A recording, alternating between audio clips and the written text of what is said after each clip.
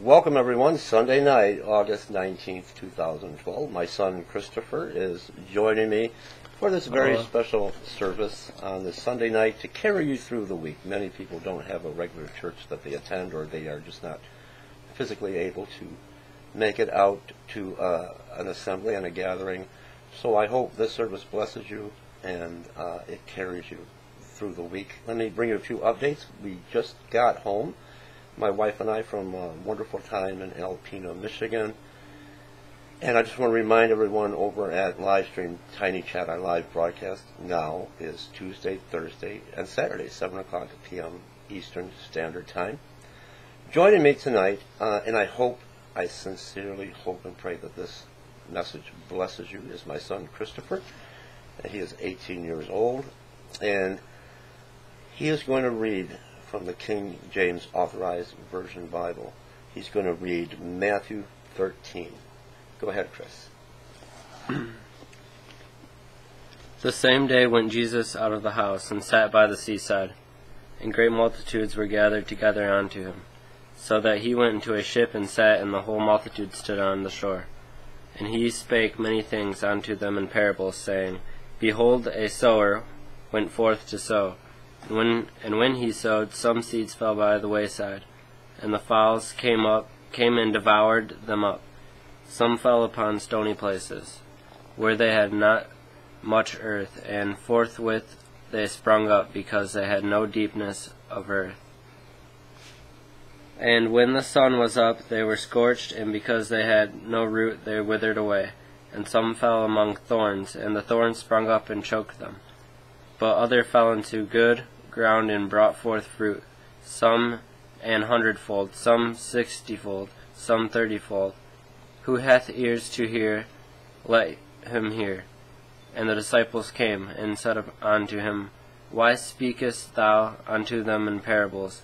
He answered and said unto them, Because it is given unto you to know the mysteries of the kingdom of heaven, but to them it is not given.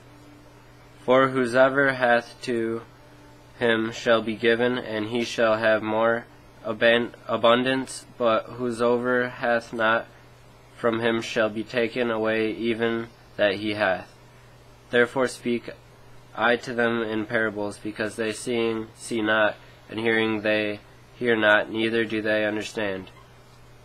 And in them is fulfilled the prophecy of Isaiah, which saith, By hearing ye shall hear, and shall not understand, and seeing ye shall see, and shall not perceive.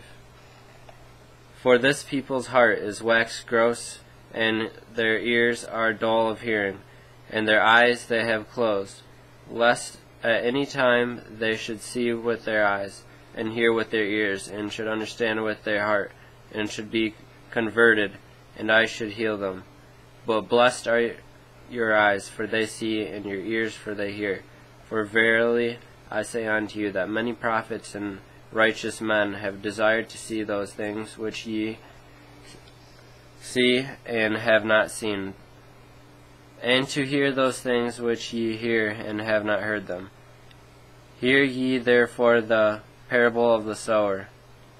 When any one heareth the word of the kingdom, and understandeth it not, then cometh the wicked one, and catcheth away that which was sown in his heart. This is he which received seed by the wayside. But he that received that seed into stony places, the same is he that heareth the word, and anon with joy receiveth. Yet hath he not root in himself, but dareth for a while. For when tribulation of persecution ariseth because of the word, by and he is offended. He also that receives seed among the thorns is he that heareth the word, and the care of his world and the deceitfulness of riches choke the word, and he becometh unfruitful. But he that receives seed into a good ground is he that heareth the word, and understandeth it, which also beareth fruit, and bringeth forth some an 100-fold, some 60, some 30. Another parable put he forth unto him, saying, The kingdom of heaven is likened unto a man which sowed good seed in his field. But while men slept, his enemy came and sowed tares among the wheat, and went his way. But when the blade was sprung up, and brought forth fruit, then appeared the tares also. So the servants of the householder came and said unto him, Sir, didst not thou sow good seed in thy field? From whence then hath it tares? He said unto them, An enemy hath done this. The servants said unto him, Wilt thou then that we go and gather them up? But he said, Nay, lest while ye gather up the tares, ye root up also the wheat with them. Let both grow together until the harvest. And in the time of harvest I will say to the reapers, Gather ye together first the tares, and bind them in bundles to burn them, but gather the wheat into my barn. Strong, strong message there, Chris. Strong message there. Now, you being a young person, I want to get you back in the camera. Let's see, how can we do this? Oh, right. That's fine, Chris. There you are. Now, little difficult technology here. You being a young person, what do you think young people your age face today in the world, as far as it being a big, a scary place sometimes for a young person, is just getting out in the world and getting their first jobs and getting away from school and getting out into the job force, and then peer pressure. And how many of your friends really, Chris, know the love of God and the price that Jesus paid on the cross? And how can we open their eyes and unplug their ears where they can hear the word and the truth and know that there is hope? There's nothing to be afraid of. There's nothing to be... depression is a big part for young people today, to be depressed about. And fear belongs to the enemy. Fear belongs to Satan. And when you have Jesus in your heart, Yahweh, God, did not give us a spirit of fear. What do you think some of the big obstacles are facing young people today? Well, to get on believing in God and everything, I think most of people that I meet and even some of my friends are I don't know, I think that they don't want to take the time to just even get to know about the Bible or about learning about God or anything like that, so they don't really know anything about it, so they're in kind of denial, I guess you would say.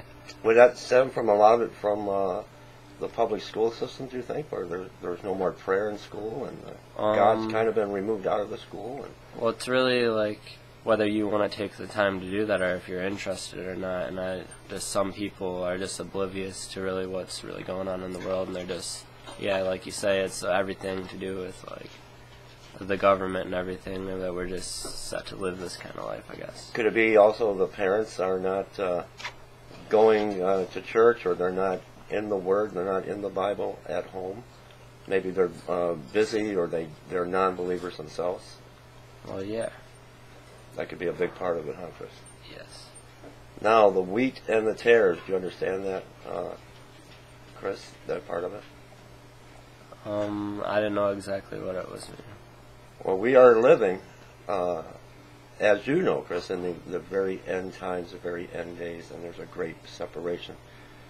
But it needs to take place, and the tares are going to be removed, and they're going to be burned in the fire. And when we're talking about that, we're talking about the lake of fire, and that is for those that just have not accepted Jesus as their Lord and Savior and have not come to salvation. And there's so many people like that, because I think more pastors and more Christians need to get out and like talking to your friends. I've talked to a few of your friends about God and about reading the Bible, because I don't think they're hearing it from their home, their families, and they're sure not getting it from school.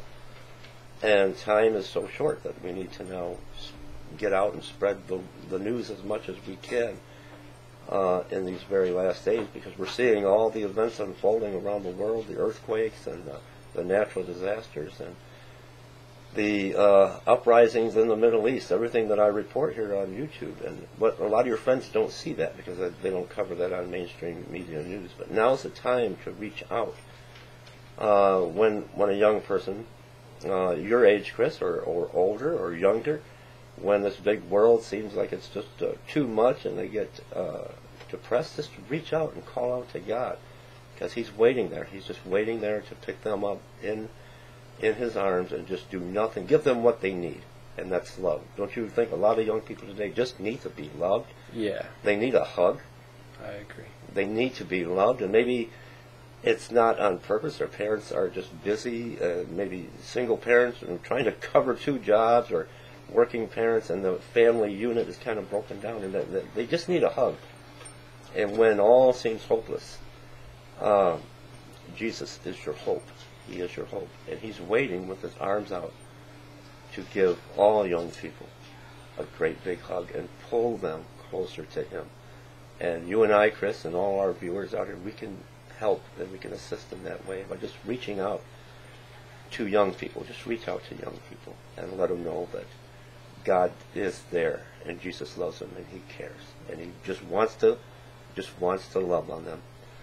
All right, I want to thank you, Chris, for joining me today. And again, this is my son, Chris. And he's the one that made me that beautiful cross that's behind me, the gold cross on the wall with the watchtower. Where did you tell how you made that? Where'd you make that? With my ex-girlfriend in a ceramic place. From the church, though, right? Yeah. From her church that she went to? Yeah. All right, and I treasure it. It's very beautiful. He's back. My son's back home with me now, and I just hope this service tonight has blessed you. Again, trumpetofgodministries.com. This is where at the end of our service we would pass around the basket, but I don't believe in tithing a % of your wages. I never did. I believe you have to be a cheerful giver. That's what God expects, a cheerful giver, not where you feel you have to give or you're obligated to give a percentage of your wages. I don't believe in that. I don't believe that's what that was meant for. But our ministry, we get out and we reach the people of the inner cities, and we depend on you, the viewer, for your support. And if you find it in your heart, if you feel led by the Holy Spirit to give to our ministry, the link will be below. God bless everyone. Say goodbye, Chris. Bye. God bless.